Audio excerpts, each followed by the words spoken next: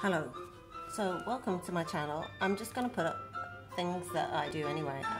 Two of the main things I do is I do a show regularly, weekly, for Resonance FM called The Newsagents, and the title The Newsagents, it came from the fact that I used to work at Reuters on the media archiving, and in Reuters, well, it's the biggest newsagents, but when I said I work for a news agency, people just started thinking about newsagents.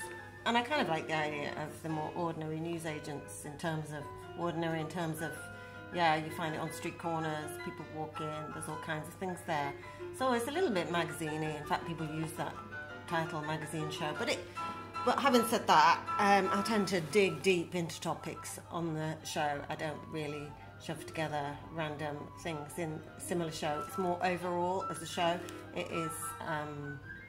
it's magazine-y because the themes may be different, but I try to go in depth and I try to look at things that are international as much as I can. It's a little bit, it's not an exact science. Anyway, it's called The Newsagents. It's on Saturdays, 2:30 to 3:30 on Resonance FM. It's been going since 2014, so that's really a long time. I'm also a musician and a poet. I've had some books published. I had a book published about about Reuters, called For the Messengers, about the international news stories of the year 2008.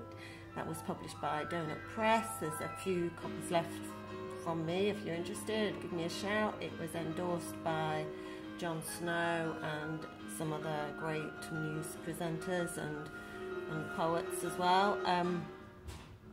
So yes, I'm still writing poetry. I've been writing lyrics for a particular project called Bobby Bluff, but more importantly than that, in my own life, for me, Montague Armstrong is my project that I do with Matt Armstrong. That is music, and I have Hammond organs, and at some point I'll be taking you on a little tour of my Hammond organ collection.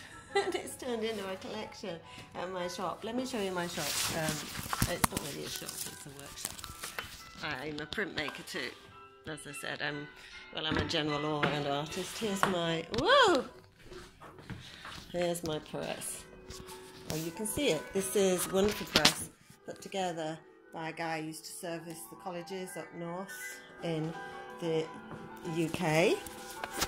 He used to do the press, servicing the technical requirements of the presses there. This was one of 3 presses he built for himself. And it's a thing of pride and joy, as people say, a work of art in itself. So have a quick look around. Here's some my prints that I do. This is how I earn a living, believe it or not.